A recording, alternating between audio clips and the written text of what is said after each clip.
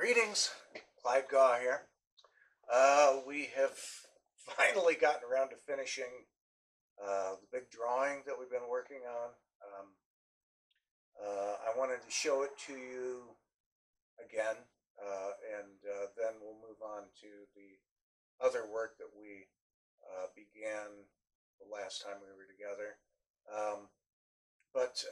Yeah, this piece, and a kind of an extreme drawing, even though it's done with paint, really a painting could be classified as drawing with paint instead of other traditional drawing materials like pencil or chalk, Crayola, inks. We used acrylic paint on this particular image. I call it a drawing. It's could be classified as a painting,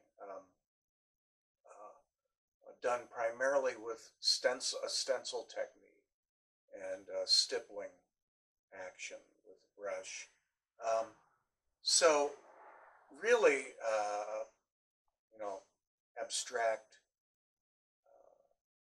and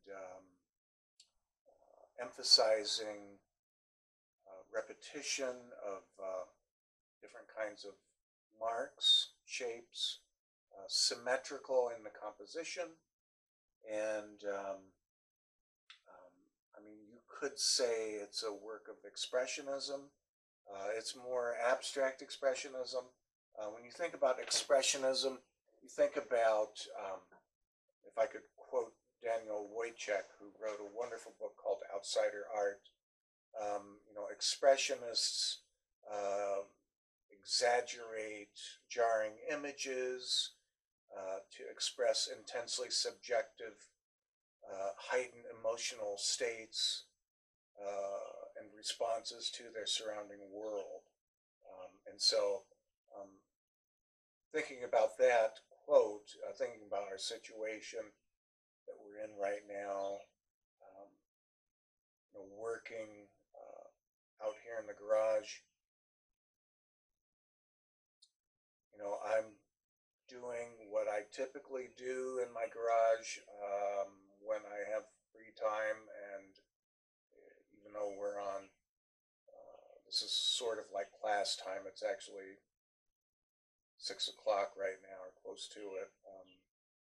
I'm thinking about all of you working at your home-based studios, and I'm doing the same thing.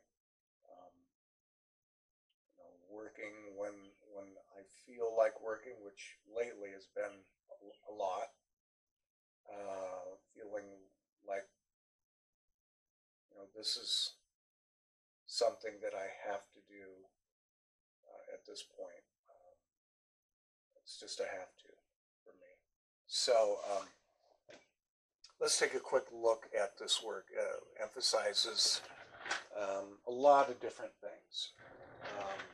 And I know somebody had mentioned earlier that they detected that there was some of the work they felt was crowded to them, and that very well is a thoughtful consideration, and I appreciate that person's viewpoint. I don't know, I couldn't help but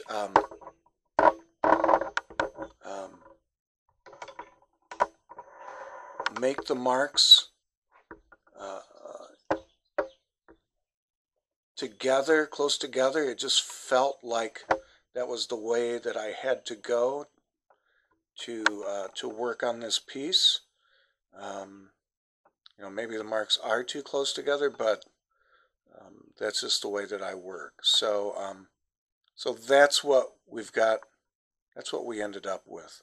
I guess you could say there's a sense of energy revealed in here. The mark making does reveal some energy released in the production of the work. So What we're going to do now is take a look at what's behind here. It's the piece that we started.